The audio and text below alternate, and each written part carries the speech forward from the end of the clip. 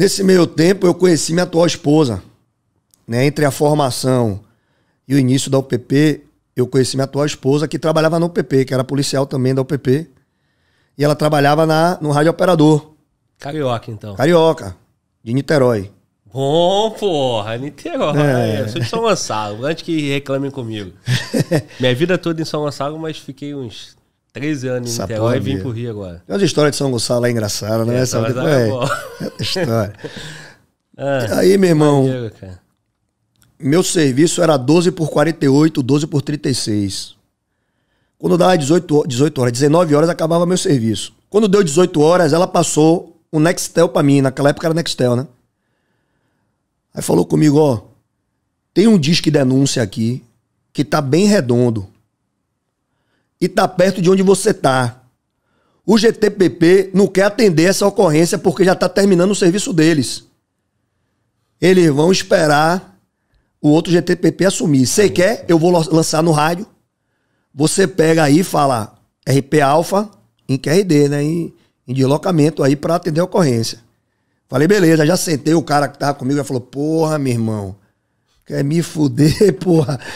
18 horas a gente vai embora às 19. Eu falei, irmão, primeira ocorrência que pode ser alguma coisa, vou deixar de ir? Não, porra, eu vou. Aí Manuela passou o rádio, eu falei, não, RP Alfa atende, também QRD. E a informação era a seguinte, irmão. Próximo a uma padaria, tinha um portão preto, só que não era portão, era um beco. E no final desse beco dava acesso a algumas casas. Mas a patrulha passava e não via, porque era portão, bem do lado da padaria. E que tinha uma moto, que era de um traficante, que estava parada na frente desse portão.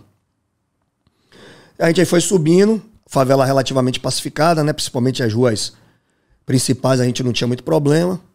Parei na padaria e fiz o questionamento de quem é a moto, ninguém me respondeu. Comunidade ainda hostilizando a presença da polícia, né? Todo mundo virou a cara, atravessei a rua, fui no bar, perguntei de quem é a moto, ninguém me respondeu. Meti a mão no tanque, tava quente. E tinha um blusão. Falei, porra, ninguém vai largar uma moto aqui com um blusão, tanque quente, acabou de chegar. Aí abaixei pra olhar pra ver se eu conseguia enxergar alguma coisa debaixo desse portão. E consegui enxergar que era realmente uma via. Peguei a faca, levantei, abri o portão abriu. Quando abri, irmão, uma galeria de casa. Aí tu olha o portão pensando na casa, mas é um beco. É um beco, porra. É. Eu aí fui entrando, né? Só eu e outro polícia, ó que onda da porra. Eu e polícia, eu de fuzil e o polícia de pistola. E tu acelerado e o polícia, porra, calma aí. Guerreiro bom, depois até que ele fez, já que a gente vai, vamos no espírito de guerra mesmo. A gente aí foi indo. Foi indo, daqui a pouco eu tô ouvindo uma conversa, uma janela entreaberta, e uma conversa parecendo ser de 3 pessoas, né, meu irmão? Aí o espírito de cumprir missão, meu velho, eu fui pra porta, empurrei a porta. Quando eu abri a porta, meu irmão, me deparei com 3 malucos dentro.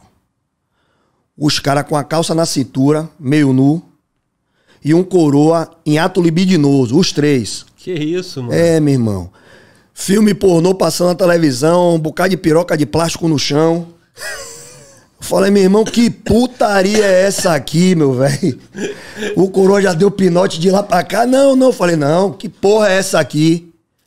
Aí falei, pô, uma ocorrência aqui era pra pegar traficante, tô pegando um enviado aqui nesse ato libidinoso aqui. Aí, você tem quantos anos? Menino 17, você 16. Eu falei, meu irmão, vai pra delegacia. Aí o coroa, não, pelo amor de Deus, aquele, pô, vamos conversar. Eu falei, que conversa? Ele, não, bora aqui conversar. Aí eu entrei no quarto com esse coroa.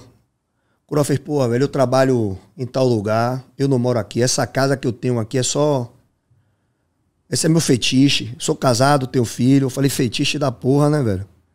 Só vou te fazer uma pergunta. Tem ladrão aqui? Você viu algum traficante aqui? Ele fez, vi. Eu falei, ó, tá clareando a porra, né? Eu falei, tava aqui agora? Ele falou, tava aqui agora. Eu falei, fizeram o quê? Ele desceu pro beco e pulou o muro. Eu falei, olha, velho, você vai ficar aqui na casa, eu vou lá. Se a gente prender alguém, eu esqueci que isso aconteceu aqui. Se a gente não prender ninguém, eu volto e você vai responder essa bronca aí. Ele, não, tá certo, tá certo. Não peguei a identidade de ninguém, não sabia realmente se era de maior, se era de menor, porra nenhuma. O objetivo realmente era chegar naquela posição, né? Inclusive, pela característica, os meninos eram tudo velho, né? Só que os meninos não queriam se queimar na favela. Porque tava pegando coroa. E aí eles já falam logo que é de menor pra tentar se safar. Pra tentar se safar, pá, não sei o quê, né? Mas a gente sabe que não é. A verdade não é essa. Depois até ficou sabendo porque o coroa foi agradecer a operação lá. Foi até na UPP falar com o comandante. Enfim. Aí seguiu. Aí seguiu, meu irmão. No beco, né? No beco. Chegou no beco, o beco terminava, embaixo era uma área vazia e começava as casas. Eu cheguei pra esse camarada, pra Anderson, falei, velho, eu vou pular. Ele fez sozinho, velho. Eu falei, irmão, vou sozinho. Aquela falta de maturidade normal, o cara aguerrido querendo cumprir missão. Aqui a gente não vai falar de certo e de errado, a gente vai contar a história, a verdade. Em muitos momentos a gente erra, mas, né, imbuídos no cumprimento da missão. E eu fui só, velho. Pulei a porra sozinho. E entrei nesse beco, mas não era um beco, era uma entrada de uma casa. Meio abandonada, tinha uma garrafa de café, tinha uma garrafa de água pingando, parecendo ser gelada. Falei, pô, os caras ficam aqui. E subi pra laje. A laje já dava acesso a outra casa. Quando eu fiz a volta na laje, velho, eu vi 2 pés, assim, escondido debaixo de uma escada. Só que eu nunca imaginava, né, irmão, que ia ser o que foi. Eu aí tava com o fuzil, eu falei assim, ó, perdeu, não adianta tentar, bota a mão aí pra eu ver. Aí um já meteu a mão.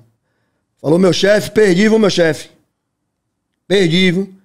Falei, tem quantos? Somos 3.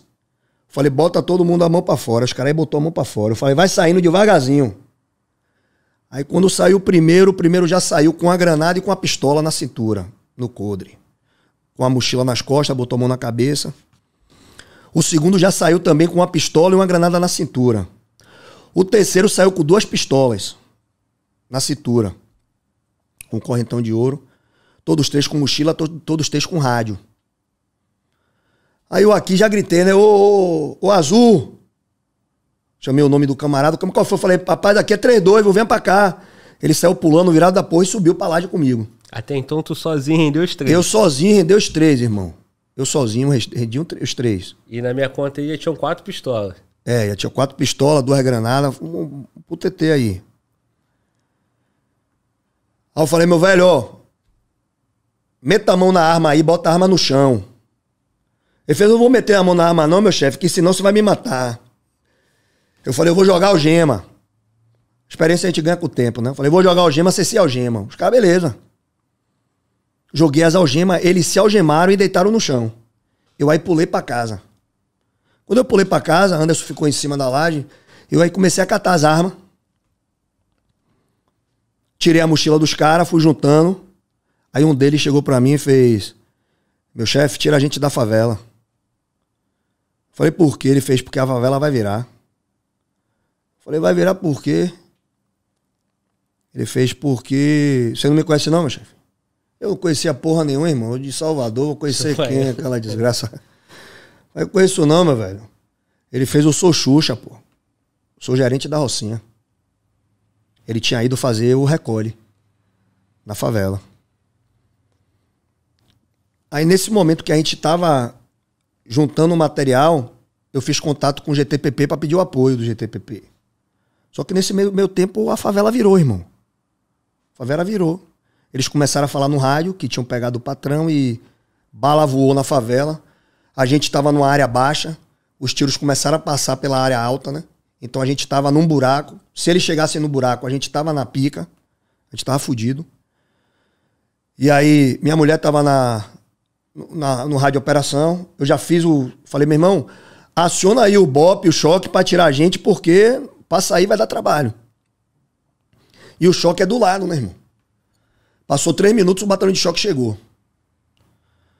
O batalhão de choque chegou, teve até trabalho para chegar até a posição que a gente tava. Balaria. Chegaram na posição, a gente conseguiu embarcar os caras. Conseguiu levar, conseguiu prender todo mundo. E assim, essa foi, de fato, uma ocorrência que chamou a atenção, né? Que chamou a atenção por conta das características, né?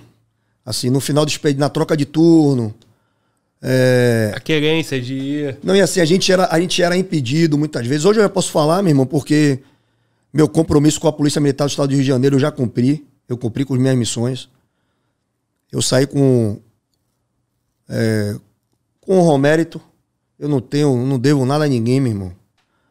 Mas assim, hoje a gente sabe o porquê que o capitão me impediu de ir pro GTPP. Esse capitão foi preso numa operação.